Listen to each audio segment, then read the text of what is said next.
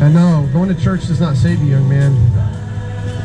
You need a relationship with God. Jesus Christ said in John 17:3, He said, "This is salvation, that they should know you, Father, the one true God, and the one that you sent, Jesus Christ." That is salvation. Do you know Jesus Christ?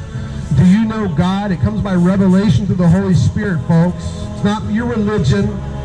It's not because you're a Protestant or a Catholic or some other cult thing, Jehovah's Witness or Mormon. It's through the Holy Spirit of God. Jesus Christ did not come to the planet to start and found Catholicism. Jesus Christ said, unless you're born again, you will not enter the kingdom of God. It has nothing to do with your religious system. Check it out, man. It has nothing to do with your religious system. It doesn't matter what your theology or doctrine is. The Bible even says that there are doctrines of devils. Folks, you have to be born from above. You need the Spirit of God to come and quicken your dead soul. Hey, you were here earlier. Oh, right on. Let's see, man, check it out. Pray about it, man. Serious stuff. Serious stuff, man. Pray about that. You see, we need a revelation from God. Our religious systems mean nothing. You can go to church 7 days a week. You can memorize the entire Bible. It does not justify you before God. Consider the thief on the cross. We all know the thief on the cross. Crucified next to our Lord and Savior. Before he died, he did not go and do a bunch of good things. He didn't attend any church service. Señor, español.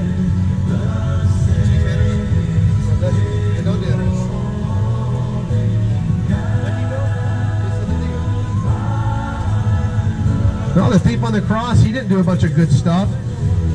He simply received the grace and mercy that's found through Jesus Christ. You need Jesus Christ. It's your only hope. You're not going to stand before God on Judgment Day and say that you went to church. And that makes you a good Christian. Señor, español. Dios te bendiga. Entrega tu vida a Jesucristo. This is the deception most people, they live in our country today. We say we're a Christian nation. You tell me we're a Christian nation? Where in the Bible does God tell us to go and kill 67 million babies? We have two clinics in this very city where you can go and murder your baby. And our Supreme Court, our lawmakers say that is lawful. They say that is acceptable. It's wicked. It's evil. Isn't it? It is evil. But we say, oh, we're a Christian nation. I'm good. American Pie, U.S. Army, NFL, right?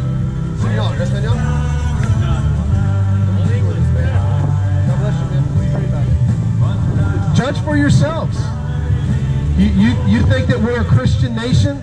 What is Christian about having sodomites parade through our streets and teach our kids about sodomy and letting our kids, they're fighting now to let children decide if they can mutilate their sexual organs, their bodies, and have little boys call themselves little girls and have little girls call themselves little boys and have hormone therapy.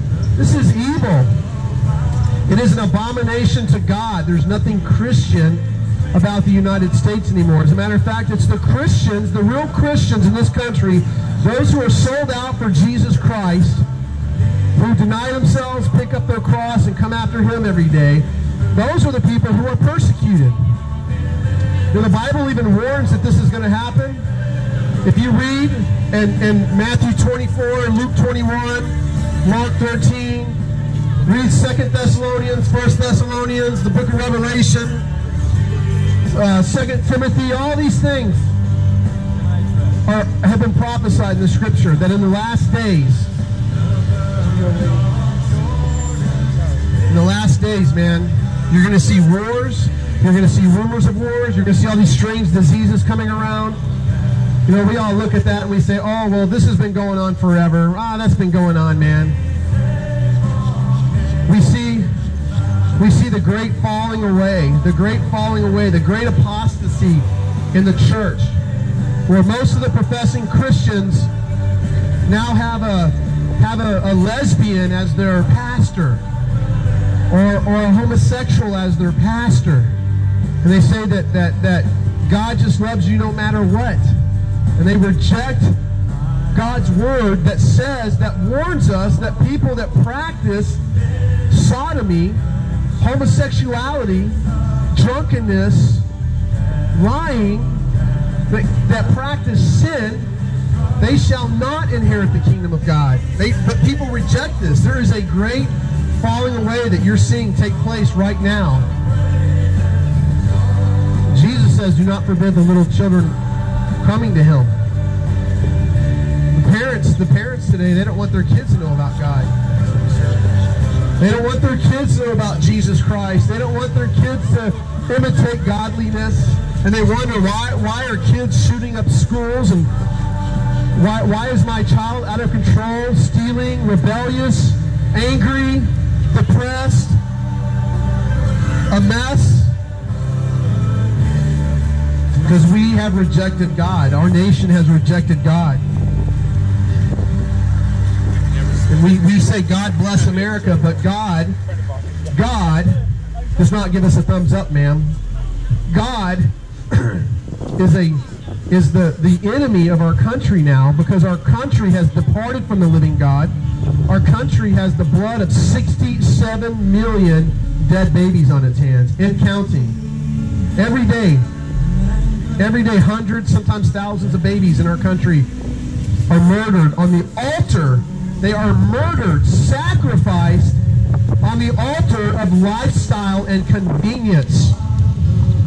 Young women go to the abortion death camps, these Planned Parenthoods, among others, and they let someone rip their baby apart.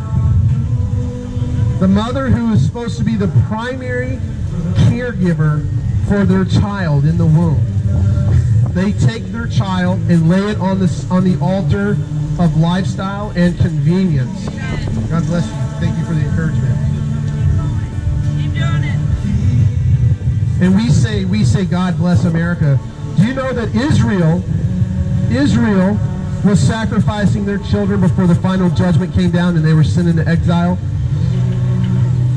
Israel was murdering its own babies, sacrificing their own babies in the field of Gehenna. That means drums. See, they would play the drums in the field where they were sacrificing the babies to cover up the sound of the babies being murdered. It's evil. Now we just build these cinder block buildings, and the women go inside and with surgical precision.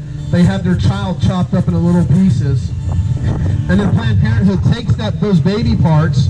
They got to take them out and set them on a tray next to it, because they got to count the baby parts, because you can't leave a dead baby part inside a woman's womb, because it causes an infection. It could kill the woman. They take these parts and then they gather them together and then they sell them. There's companies, businesses that buy these baby parts.